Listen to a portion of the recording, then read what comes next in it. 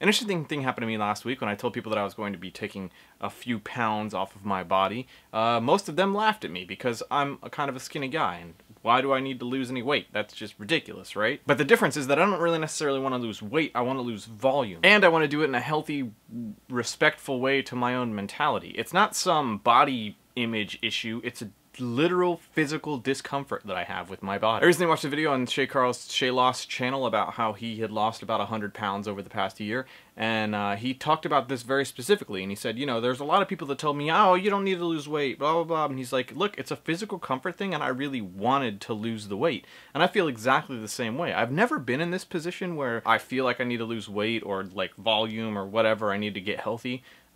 But I've been in the other position where I've told people, oh, you look fine, you don't need to do that. And it's made me reevaluate that whole feel comfortable in your own body thing. I'm all about being comfortable in your own body and feeling beautiful no matter how splotchy your skin is, or how big your thighs are, or how easy it is for you to get blown away in a hurricane because you weigh 40 pounds. What I'm beginning to question is the idea that we always tell people they look beautiful no matter what, and so they don't need to change, and therefore they shouldn't change. So we stop encouraging them to do something that they feel is going to make them feel better, either mentally or physically, or just all around better. I've never been on the receiving end of the you don't have to change, you look beautiful as it is thing, because I've always been kind of a skinny guy. But being on that end of it kind of sucks. I was a little weirded out that none of my friends were being exceptionally encouraging to me. As I said, I'm all in support of the idea of feeling beautiful no matter how you look. But if you don't feel beautiful, then I'm always in support of you changing and making the choice to do something different. It's a complex issue because sometimes people feel bad about the way they look because there's an emotional problem and not necessarily a physical one. For example, anorexics, bulimics, people with eating disorders, that kind of thing.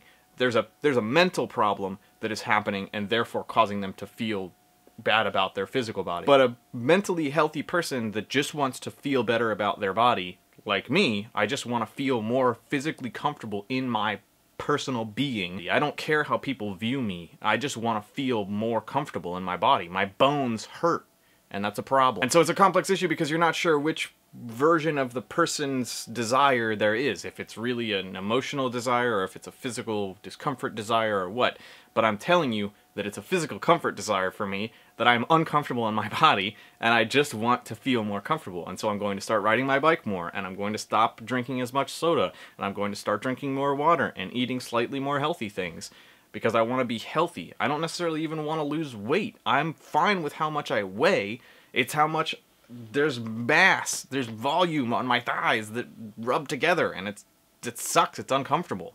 So I'm gonna lose it, I'm gonna take it off, whether you like it or not. So again, let me know in the comments what your New Year's resolution is, and if you've ever been the victim or the perpetrator of this sort of you don't have to change, you can feel beautiful idea, and what you thought of that and how it made you feel. Anyway, that's it. I don't know how to end this video. I tried a couple of different takes, so maybe in editing it'll come out. But anyway, thank you all for sticking around, and thank you to all the new subscribers that came just today, just this morning. I'm pretty excited about that. Thank you for sticking around, and hopefully it'll be a good year. Yay, bye!